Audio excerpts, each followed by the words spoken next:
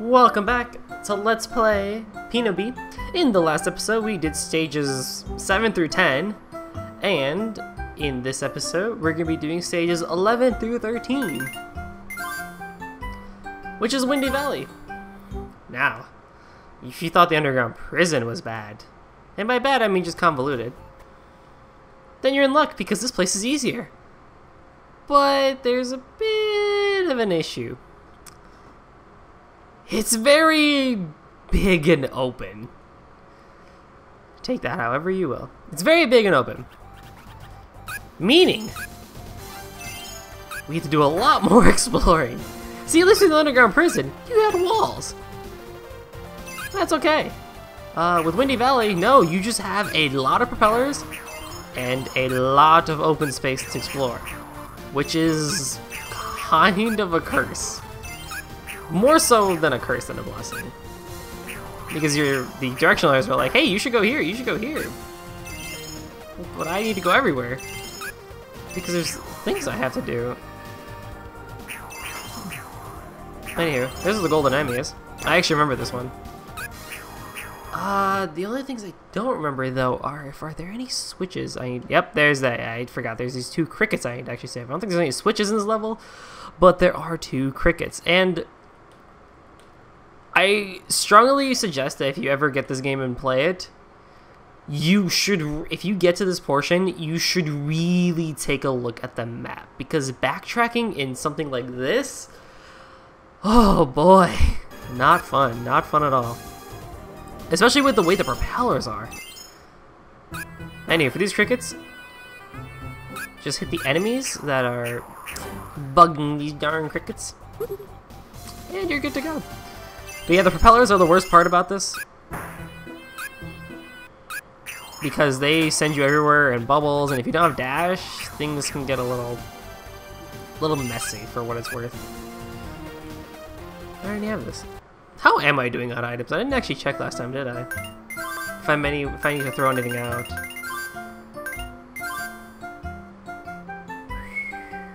Orange heart I can throw out. Orange 3 heart. Because I'm not gonna need that. But I'm very close to some more bingos if I get a blue hearts. No! Okay, thank goodness. But yep, we've got that taken care of, and we're gonna head to the end of the level. Nothing much else really to explore, honestly. It's literally most of this, which kind of leads to like bland level design, which is kind of a complaint that Pinobee gets, is that it has very bland level design, and I don't think that's entirely the case. I don't think that's entirely the case. It's just, I feel like they could have done a little bit better with how they made things.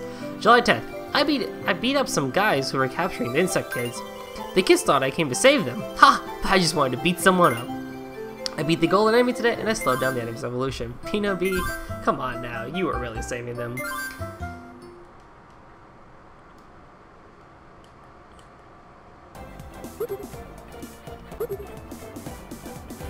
So it's not necessarily bad level design, it's just there's not really much of a reward from exploring the whole area, you know? Because, yeah, there's the golden enemy, there's switches and other fun stuff, but beyond that, like, you really don't have any other purpose of looking around. Like, once I found the golden enemy, that's it. There's this stone door here. And unlike normal doors, they don't work the same way as normal doors. You need a switch of sorts, if I can find it, if it's even on this level. There's a door there that takes, I think it's right there. There's also cannons in this level, and it's just, oh goodness, this place, this is huge. I want to show off as much as I can without it being too boring, which with Pinobee is albeit a bit hard. That being said though, I'm really glad that the golden enemies have been pretty much near the beginning of the level. Because it's just, you can hear it in my voice, where it's just, you don't really want to explore, but you do. It's like, I would love to walk around these places and just see more, if I kind of had an incentive to, you know? That being said, if I was casually playing this and not really for a Let's Play, which I have before, of course I would take my time and just look around, maybe see what different pathways lead me to where, after, say, I found a flower seed or a switch that I need to hit.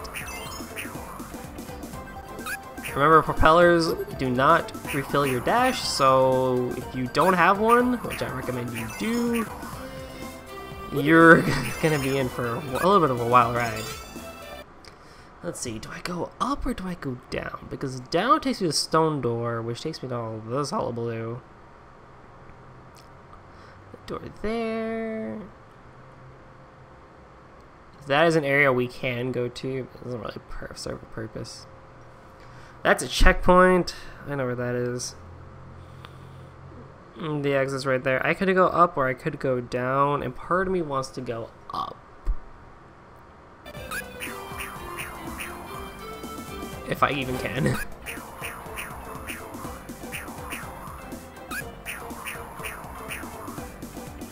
Whee! That being said, the dash mechanic makes this so nice in terms of aerial combat. I cannot say anything bad about the dash mechanic, really. It's very fair, it's very controllable. If I mess up, it's because of me. It's like, if the dash messes up, it's because of me, is what I wanted to say. I can't even show off the top pathway. Where even am I? I think I went down on accident, didn't I? Yeah, that cannon just shoots you right back down.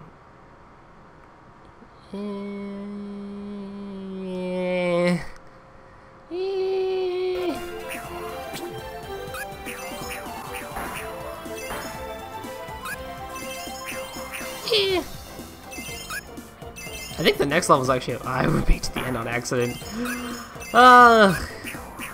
Let's see. Yeah, we'll just end it here. It's not that I hate it. It's just I need more of an incentive to actually show it off. But those just becomes very boring for you guys to sit there and just watch me explore a level for no apparent reason. July 17th. The wind here is very strong. This has to be the windy valley that Cricket was talking about before. I beat the golden enemy today, and I slowed the enemy's revolution. So I looked at that sound thing where it's like the music just cuts off and stops. I can't fix that. I don't know what's really going on, if it's my game or if it's me. Oh! We're in Windy Valley 3.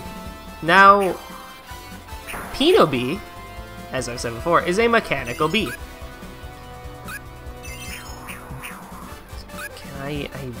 So, what does that mean? Well, you know how water hurts you. So does rain, and I want to see where it is. I want to say this now. Rain is bad. Rain is very bad. Ugh.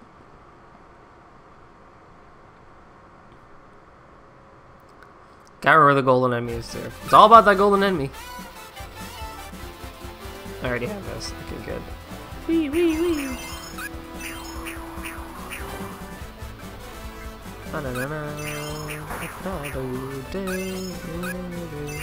Another complaint that Pinobee gets is that it has a very limited soundtrack, which, yeah, it does, but it's still very good for how limited it is.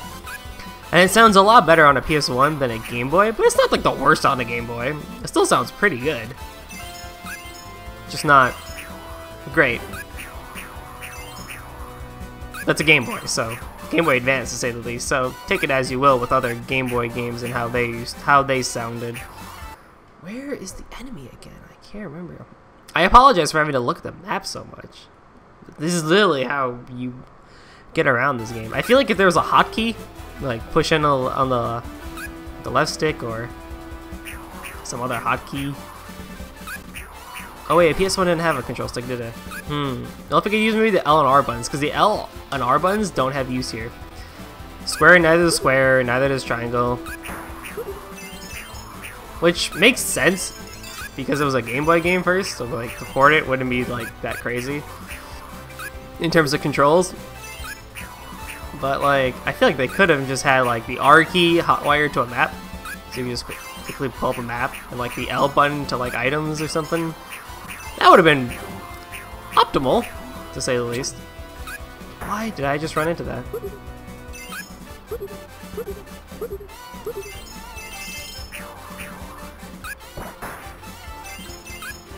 God.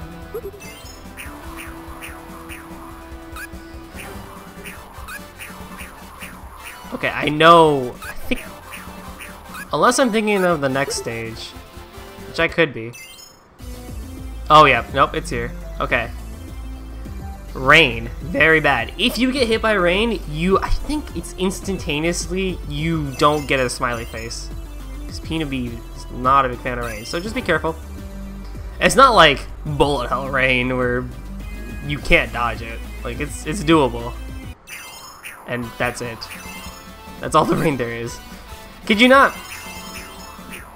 No, there's... pretty sure there's more rain in the game, but... that's for the most part of it. Shield. Well, I'll take that. Ah, we didn't find the golden enemy. We gotta go look for it now. Oh wait, he's right here. Yeah, this game is... I recall this game being a lot more harsher with, like, enemy placements. Like, oh, I gotta go look for the golden enemy, but... I've been having fairly good luck with it. July 24th. Woo! I hate rain, but I managed to get through it there alright. When I got to rest, I thought about Grandpa. It almost made me cry, but I held back my tears. I don't want to rest. I beat the goal item today, and I slowed the enemy's evolution. Awesome! Sweet. So, in the next episode, we'll be doing episodes 14 through 17. And we're entering the Restless Village. Which, if you've kind of noticed at this point, every 3 stages is like a given area. I did that on purpose. You can think of them as areas too. Like the entire this episode was for Windy Valley. Then we had Underground Prison for 3. Then we had Gloomy Road for 3. Then we had Cheerful Flower for 2. But Cozy Forest, Cheerful Flower, very similar to each other. And now we're doing Restless Village. So, see you then.